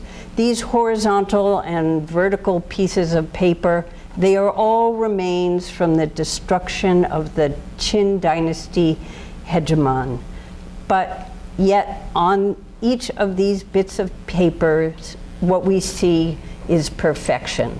So the concept was, he was thinking about the burning of all the books during the Qin dynasty, and that these are just the remnants of what was left of that great wisdom and those great works. But because all we have is these remnants, they are themselves wonderful, cherished objects. There are other words for Ba Po. One of them is Duanjian San Pen, which means broken bamboo slips and damaged sheets of paper. And another is Jin Hui Dui, which means piles of ashes of brocade. And these are different words that came about in different regions of China. Ba Po existed in the north and in the south. We are still not exactly sure where it originated or who originated it, but it was in the 19th century that originated and spread to many different places all over China, and also many different styles in the hands of many artists. This on the left is a work by a man named Yang Weiquan, who worked in Shanghai. You can see it's a very different style than Hua Jifu, who was working in the north. So what is Ba Po? These are paintings that depict, and when I say depict, they are actually paintings. They are not collages, and they depict old paintings, seals, rubbings of bronzes, rubbings of calligraphy, and printed books. And sometimes you'll also see advertisements and letters, all different types of objects. And they are almost always broken or burnt or torn or worm-eaten, but in some manner damaged. And that reflects back to the Qin dynasty and the destruction of the books and knowledge at that time, and probably also a nostalgia that people during the 19th century were beginning to feel about their own vanishing culture with the intrusion of European culture and just feeling like everything was in a demise in China. So the question, one of our questions is, how did we get from landscape paintings like the one you see in the 16th century on the left to these Ba Po paintings? And there are many different types of paintings in Chinese art history that we talk about. There was figure painting, bird and flower painting, other styles of bird and flower painting, landscape paintings, Borgu paintings, which are paintings of antiquities, other types of Borgu paintings that incorporate rubbings of actual objects, antiquities themselves, and then Ba-Po paintings. And various people have written that Ba-Po actually became another type of these paintings. It just has not been written about much in Chinese art history, and it basically faded away after the 1950s, though there are still a few people practicing it. Just to give you an example of one artist, this is a man named Liu Lingheng. He did this work in 1911, which you all know was a very important date in Chinese history. I'm not sure if he was Manchu or not. It's very interesting that he includes some Manchu writing in this piece. It's said that he came from Hebei province, and at one point was asked to, it says this in the Gazetteer, where from the town that he came from, that he was asked to do a painting for the court. Now, at the Forbidden City, there's no records of any painting that he did, but anyway, that's Liu Lingheng, and we'll return to this painting later on. This is just a detail from it. Again, you can see these are rubbings, a lot of objects that are damaged, and a lot of objects that are really about calligraphy. Sometimes when I think about Chinese painting or any kind of painting or any kind of art, I think of a tree with roots, and that there are many different aspects of a society or art history that contribute to, and those are the roots coming up together, that contribute to a piece of artwork, and then that artwork in itself creates many other different types of artworks. And so I'll just kind of go through that in terms of Ba-Po. If we put a piece of Ba-Po here, there are many different factors that contributed to Ba-Po coming about, and then many different types of Ba-Po art that came out of that. So one of the things that contributed to Ba-Po painting was interest in bronzes and a passion for ancient bronzes, and then the interest in making rubbings of bronzes and collecting bronzes. Also the interest in China in calligraphy, the interest in making rubbings of calligraphy, interest in making copies of objects, and then also another important factor that contributed to Ba-Po painting was a lot of destruction that was happening during the 19th century in China.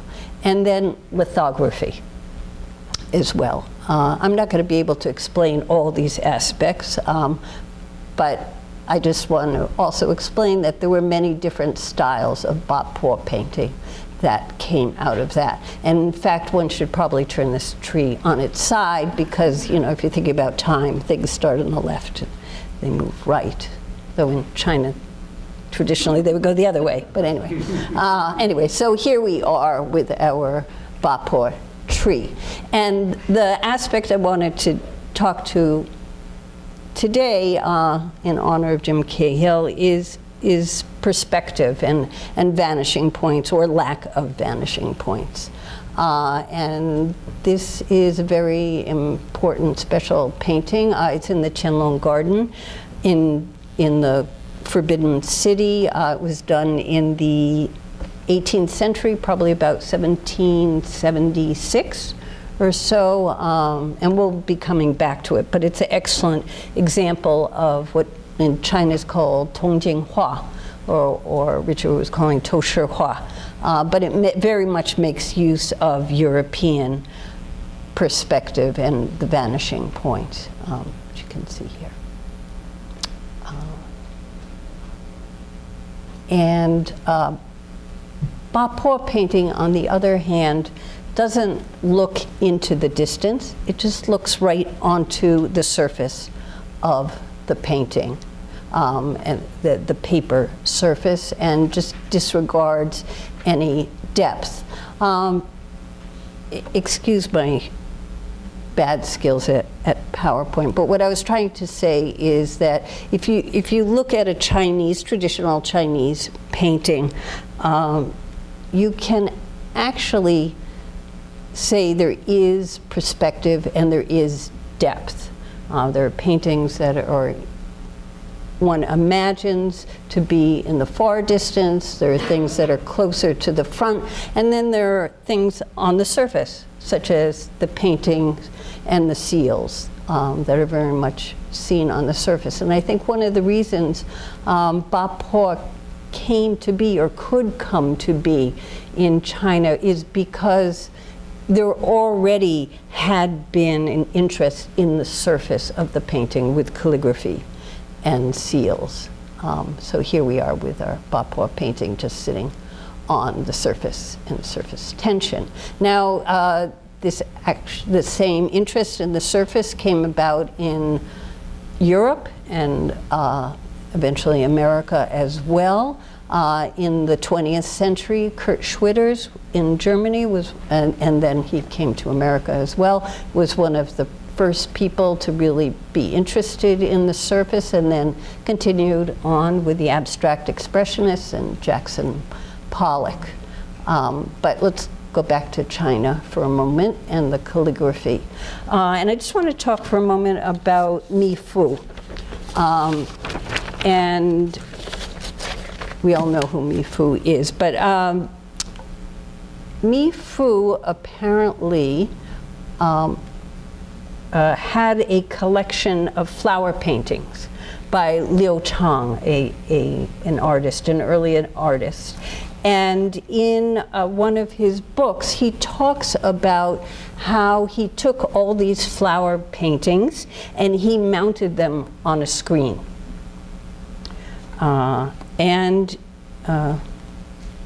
Gives you a little sense. There's a Sung Dynasty screen from about the same time period.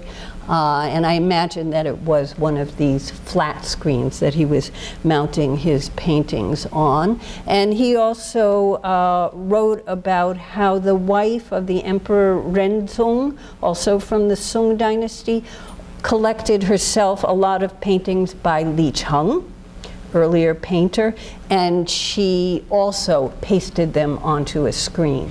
So we know that in the Sung Dynasty already, people were taking paintings, pasting them on the surface of a screen, which almost begins to look like Ba Po. We also know from a Han Shan poem that even in the 9th century, people were probably already pasting calligraphy onto screens. And that was, there's a reference there to sutras being pasted on the wall. This is an image from Dunhuang of Vimalakirti, and I unfortunately haven't seen it in person, but it looks like, if you look very closely, that there are calligraphies that are pasted on the back wall of the screen there. And this is a Buddhist temple that I was in Shanxi province, where these aren't papers that are pasted on the wall, but they are images of calligraphy and paintings that are painted on the wall. And it's possible that this tradition came out of that same 9th century tradition. Now, this is Li Yu, who was many different things. He was a dramatist, he was an innovator and an interior decorator. This is an image of him sitting at a desk that he invented. But in one of his small essays that he calls Screens and Scrolls, he writes, 10 years ago, if one were doing screens or scrolls of paintings or calligraphy, there were three formats: hanging scrolls, square sheets, and horizontal scrolls. But in the past few years, there have appeared assembled brocades using large and small, long and short, and even small fragments. As long as they match, they can be used. They can be said to be quite variable, and they are pasted on screens. As soon as this method came out, everyone was competing with one another. Wherever you looked, it was visible. With the turn of one's eyes, it began to feel old and hackneyed. It is not that this is like vertical scrolls, square sheets, or horizontal scrolls, but after a great amount of time, it no longer looks new and fresh. So, here is a painting that's in the Nelson Atkins illustration from Jinping Mei. And you can see the screens in the back look like they have paintings that have been pasted on them. And this is probably what Li Yu was referring to. This is a Coromandel screen, and if we flip it over, we see the same type of imagery. There's just one of the panels, and you can see the details. And it turns out that these are very specific paintings, and people have talked about how this type of work was influenced by the great amount of woodblock printing that was coming out, illustrated books of paintings that were coming out, and then the screen makers could take advantage of transferring these images onto their screens.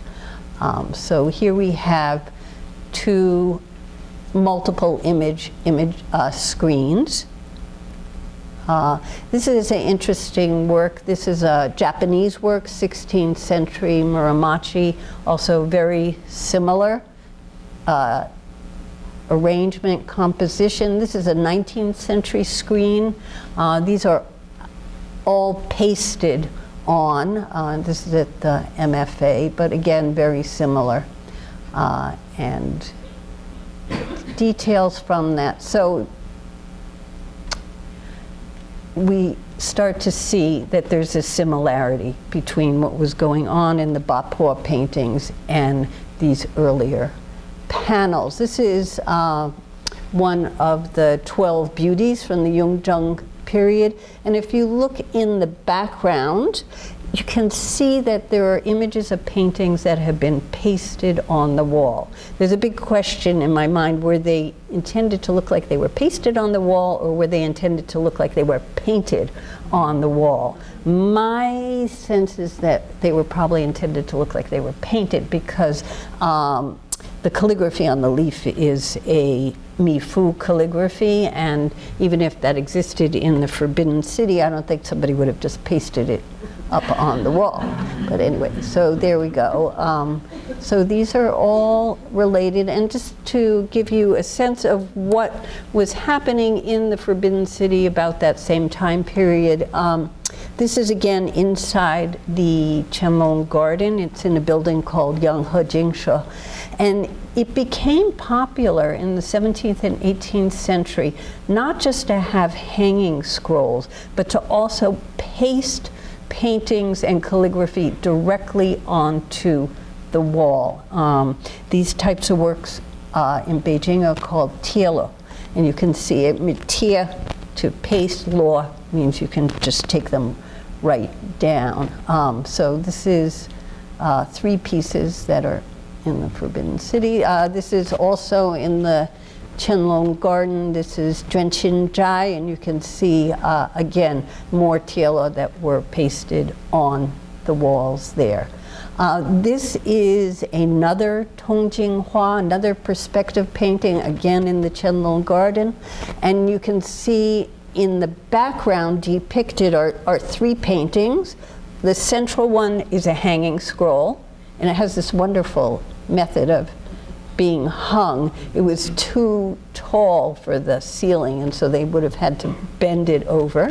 And then the 2 on the side are actually tielo that were pasted on the wall. And again, coming back to this other painting, also in the Qianlong Garden, the paintings here were pasted directly onto the wall. So we start to really get a sense of things are happening in the 17th and 18th century of people taking pieces of paintings and calligraphy and pasting them together. This is a work by a man named Sun Ming-chiu. And when I first started studying Ba-po painting, I talked to the people in Liulichang, in the art dealers in Beijing, and they said to me the most important Ba-po artist was Sun Ming-chiu. Nobody had ever seen a work by him, but they knew from texts that they had written that Sun Ming-chiu was one of the earliest painters. And this is a work, it's actually series of 4 pieces that he did.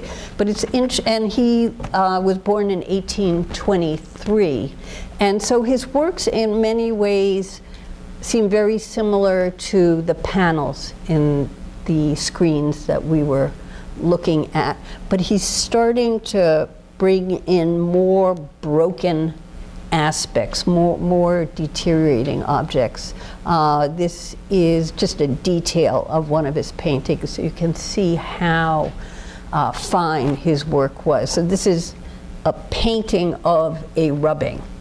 It's not a rubbing itself, and then he painted the brocade mounting and then wrote calligraphy on the mounting and signed it. And actually it's quite wonderful because we can learn a lot about him, because he talks about how he was working at a shop in Liulichang at that time period.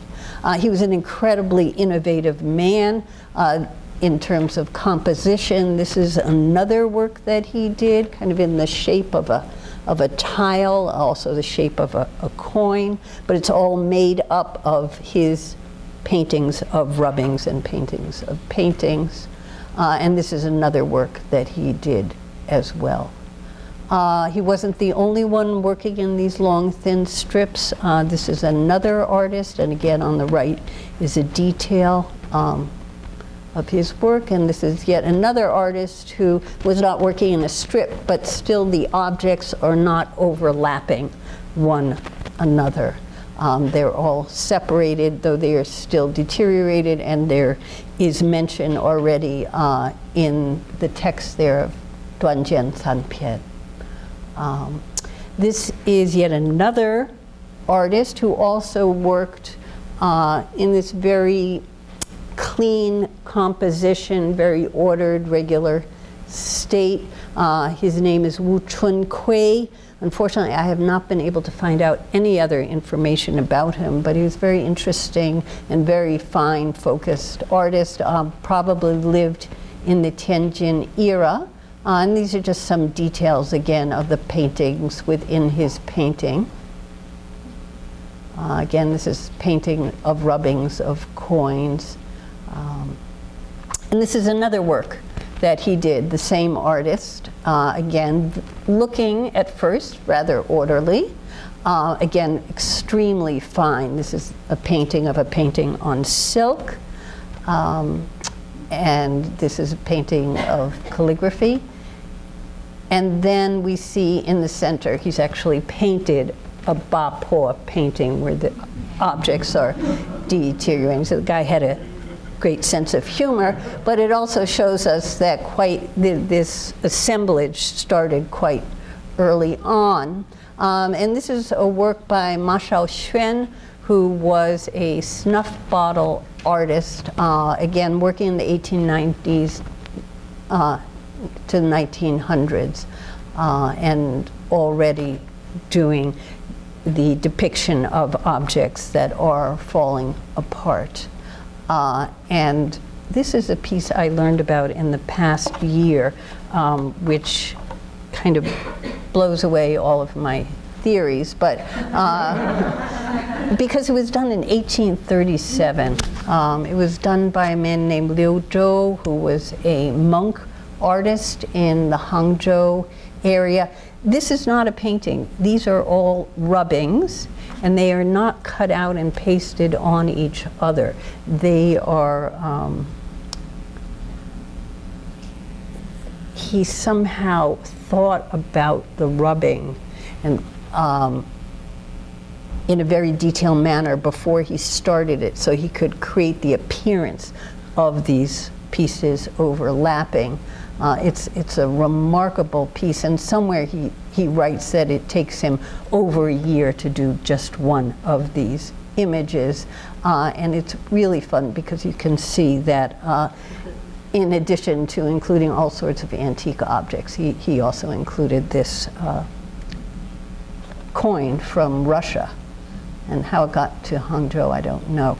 So I want to end at this point, or just about here, to think about again, so what is the tie between the perspective paintings and the Ba Po? And really one of the things is that they're about illusion. Perspective paintings are about trying to create an illusion of depth. And again, the Ba Po paintings, and in some sense I do think that they came out of the perspective paintings with their interest in reality and illusion.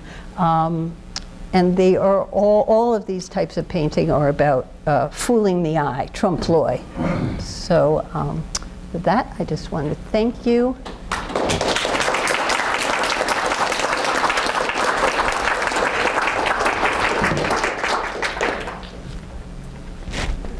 Turn the lights on. So thank you to our panelists for 3 very fascinating papers. Our discussant today is Pat Berger of the History of Art Department at UC Berkeley. And I'm wondering, we have a lot of people sitting in the other room back there, and I'm wondering if you'd like to, while Pat is getting set up, if you'd like to come up and fill in some of the empty seats.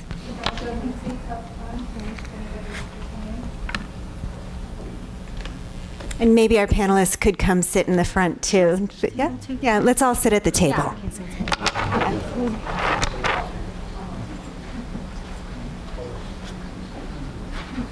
Yeah.